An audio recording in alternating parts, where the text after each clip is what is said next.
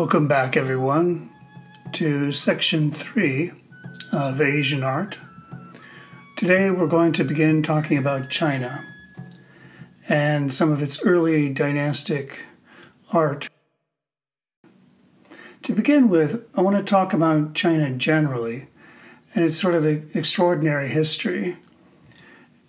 China has, for much of its almost 6,000 years of history, been at the forefront of human civilization.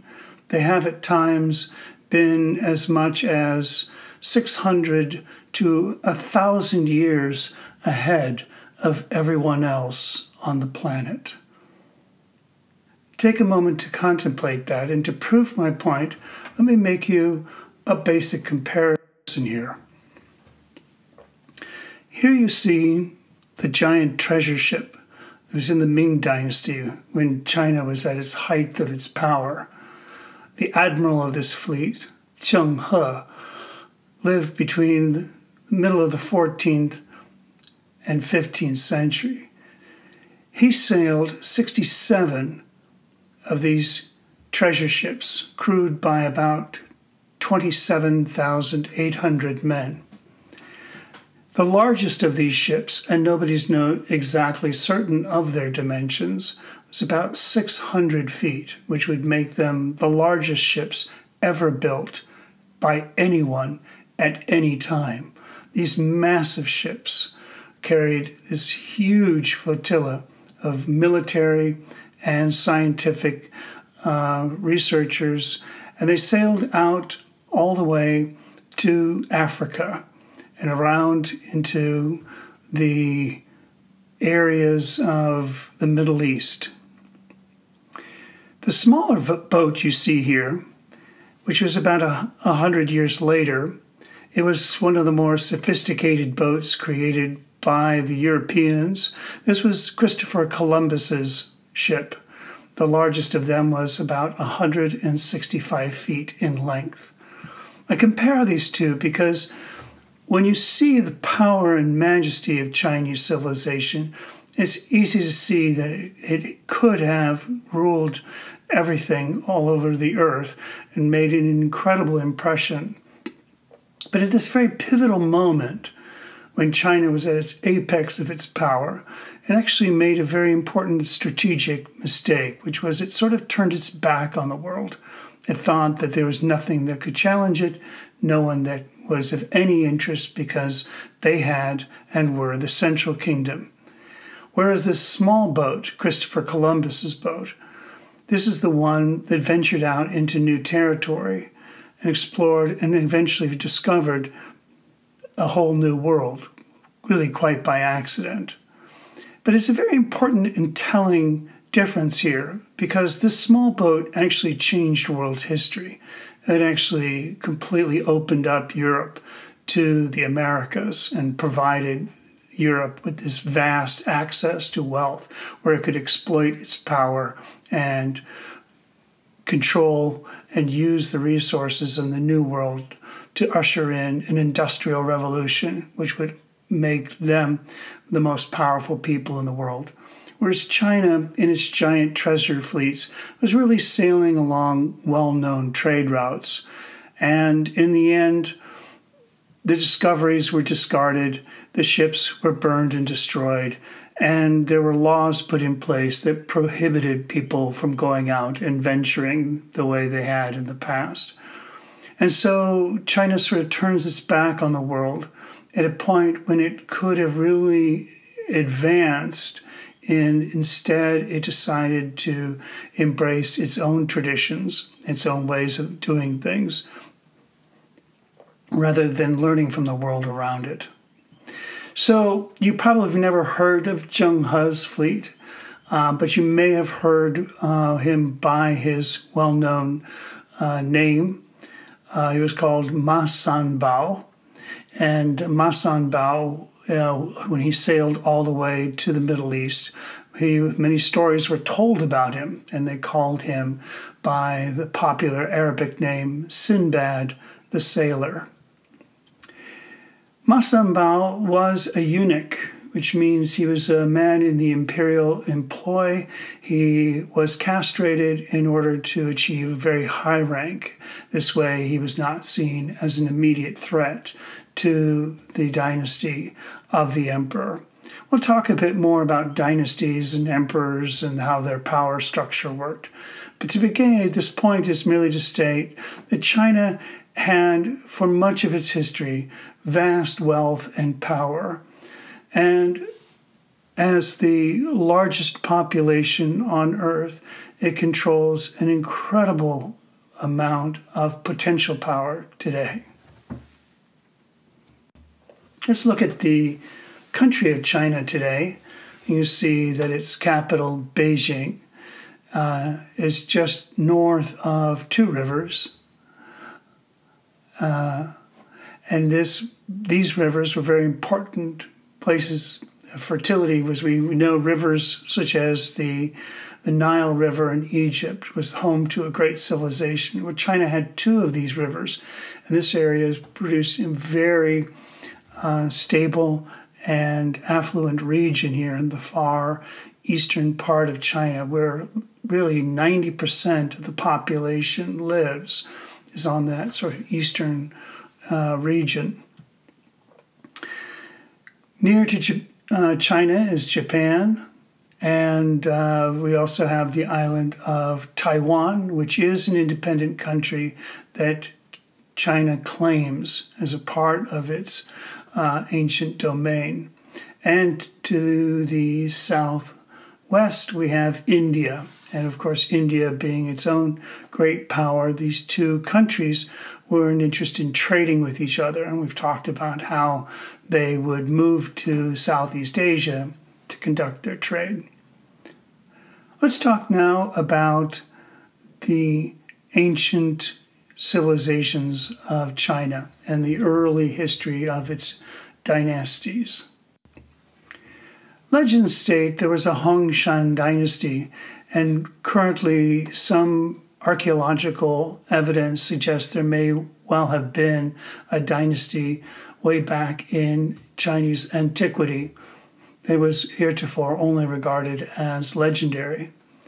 We know a little bit about the Xia dynasty, and we see from this time also this way in which the dynastic rule was passed down through a family. This is where one family sort of controls the power, and they go typically from father to son in a ruling family. And eventually the ruling family is deemed corrupt or unable to sustain the country. And so there's an overthrow of that into a new dynastic rule. Here we see on the right the Jiahu symbols. This is probably the oldest evidence we have of an early interest in writing in China. The symbols seem related to or similar to Chinese symbols, but they lack a certain linguistic elements that has been very difficult to interpret whether they actually were a language, recording of language, or they were merely symbolic representations of ideas.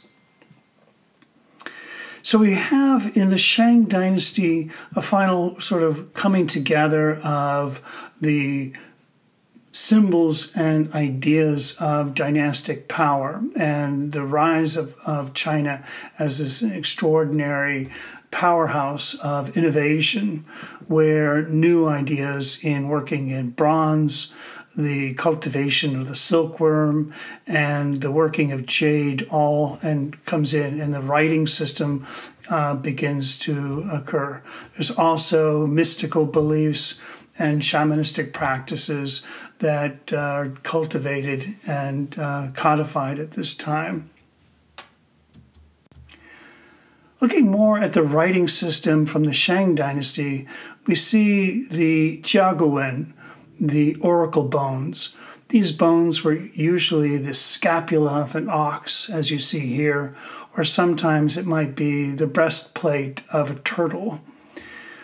On these bones, we see inscriptions questions that have been asked about the gods and ancestors. Questions about when will the rivers flood?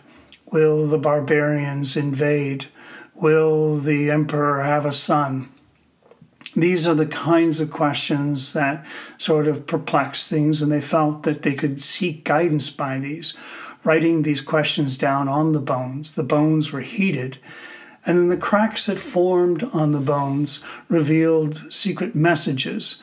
And then we also even know the answers to these questions would often be inscribed as well.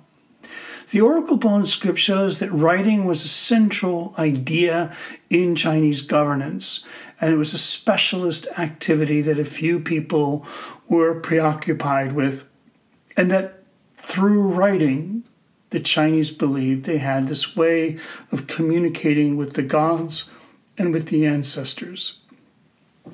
This oracle bone script would eventually evolve into what was called seal script, which was marked in the bottom of the bronze vessels. Seal script also becomes sort of the early formalization of a writing system. This would eventually evolve into writing with a brush and creating what became known as running script, a kind of faster and looser brushwork. You can see here 3 characters of the word dragon and how its slow evolution and its related forms can be seen. In essence, for much of Chinese history, a common language linked it through thousands of years of history. A very important idea in Chinese ancestor worship is the notion of jade, that as a symbol of divine power and a sort of connection to the gods comes through jade. This is a very old artifact, sometime in the 5th to the 3rd century in the Hongshan culture early. Is a symbol what's called a pig dragon, which is sort of a combination of the pig, the idea of fertility of the earth, and a dragon, the fertility of the sky. This way it's circled around on itself with a hole, and it was probably a medallion, and it was worn around the chest. Jade is a very hard stone. It's very difficult to carve. You can't chisel it or cut it. You have to sand it and file it. So this small object would have taken countless hours to drill and cut and shape and sand smooth into a form like this. So jade was so hard and so milky, beautiful, and green-blue colors that the Chinese in ancient times believed it was a piece of the sky, not just a stone found in the ground, but actually a piece of the vault of heaven that had broken off and fallen to earth. So to wear jade and to possess jade was to possess a piece of the sky that was close to the gods. And so having jade was considered a kind of power and connection to the spiritual world. And so to create jade works required a very stable population of dedicated artists who could devote countless hours to their work. Hence the saying from the Book of Rites, if a ruler perfectly observes the rites of state, white jade will appear in the valley. This is a very important idea because stability and order was highly prized in the early dynastic rules. It was felt if you went to war or chose to be belligerent in your statecraft, you were potentially upsetting the natural order of things and working against the stability that was necessary for wealth and prosperity and the ability to honor the ancestors through that wealth and prosperity.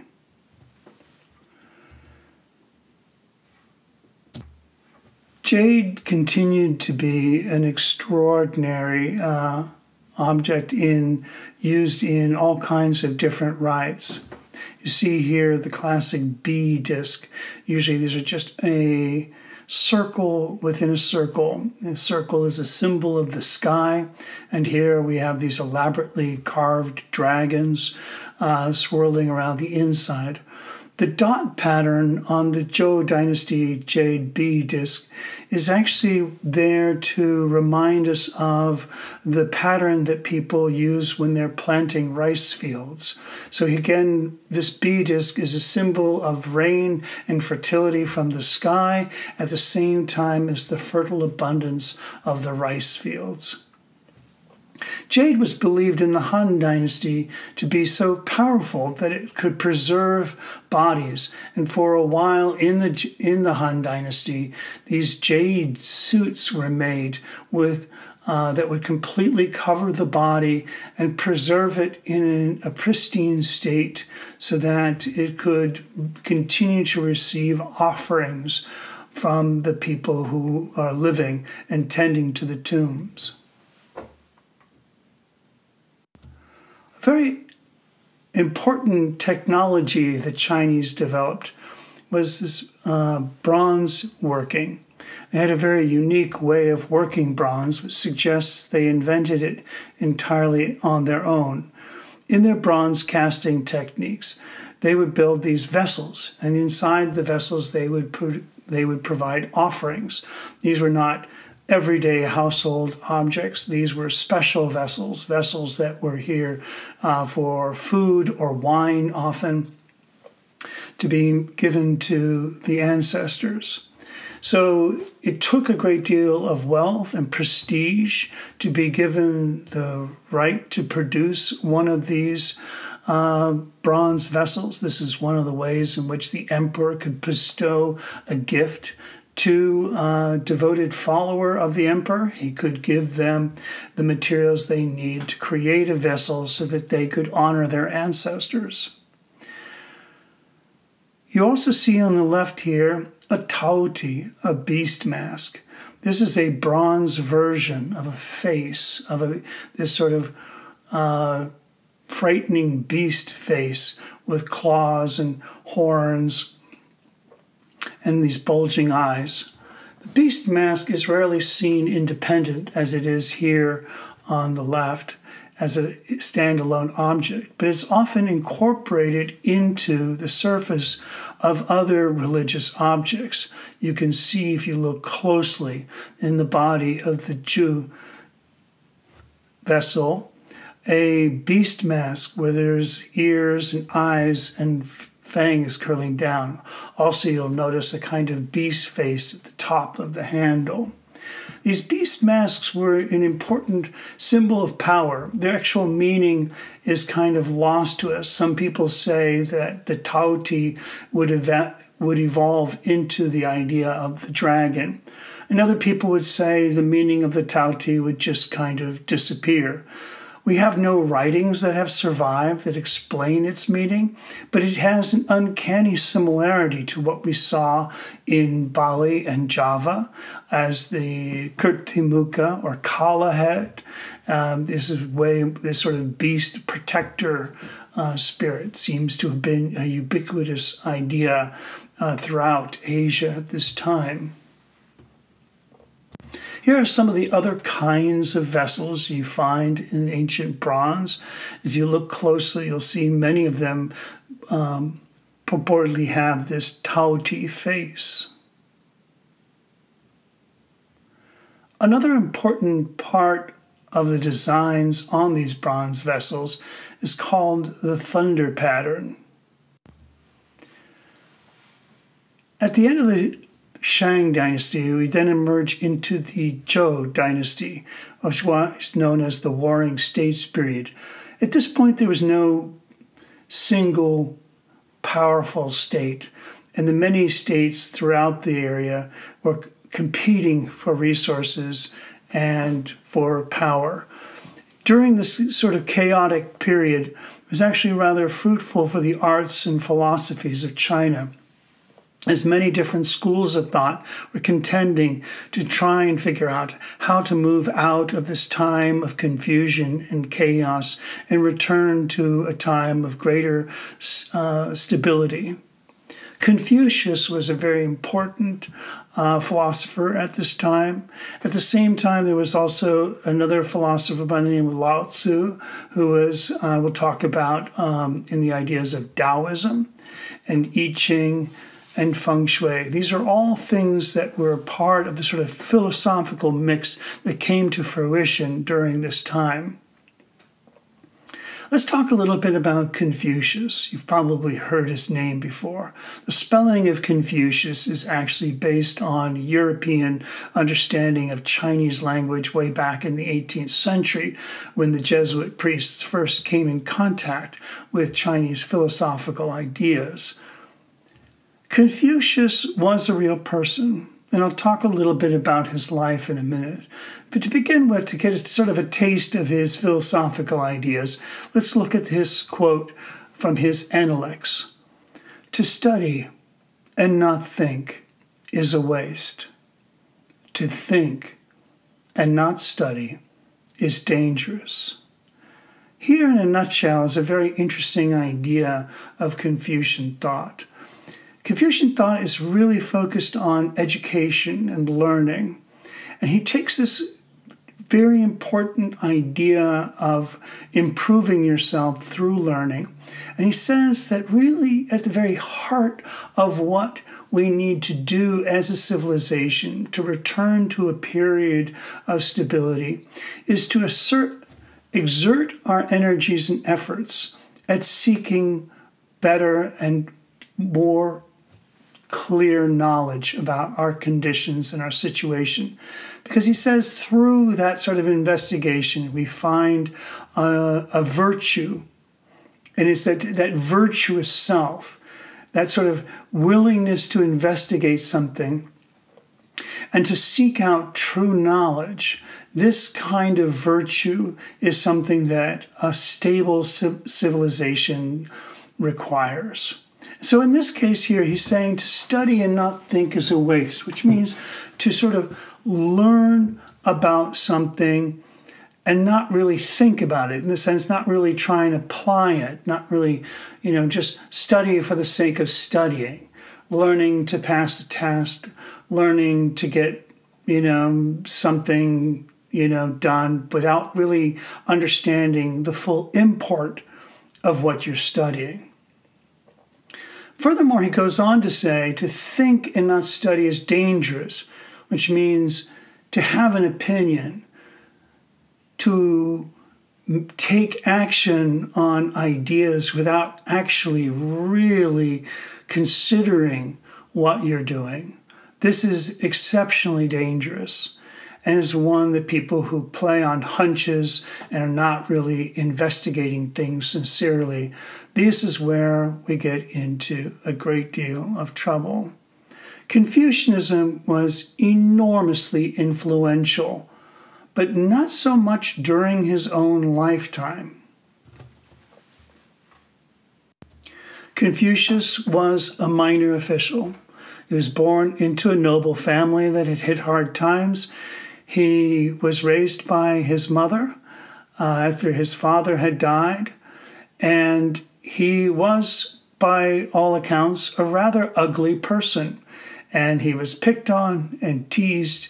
He had a very difficult life, and yet he realized early on that through education he could better himself, and it was only through education that he had any chance at any success. And so he applied himself and became a recognized scholar for his amazing intellect, someone who had ready knowledge of a vast store of facts and ideas. He said at this time, "When you study, you should study as if your books could be taken away from you at any moment." And he would clearly hear in that a kind of desperate need to learn and improve yourself and to memorize vast stores of knowledge.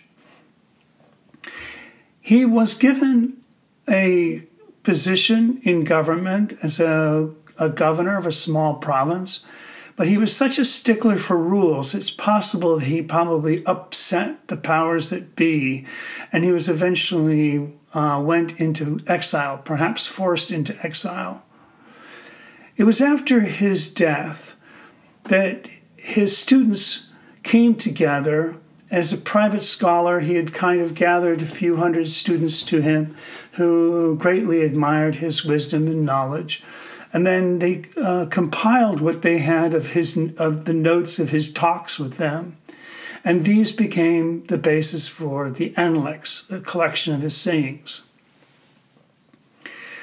His students carried on his teachings. There were many schools of thought in China at this time, and Confucianism was none too remarkable, although it did 200 years later, in the Qin Dynasty, the Emperor Qin Shi Huangdi had the Confucian books burned and 450 scholars killed, because it basically purported the idea you need to think for yourself at a time when everyone was made to think as the emperor insisted they think.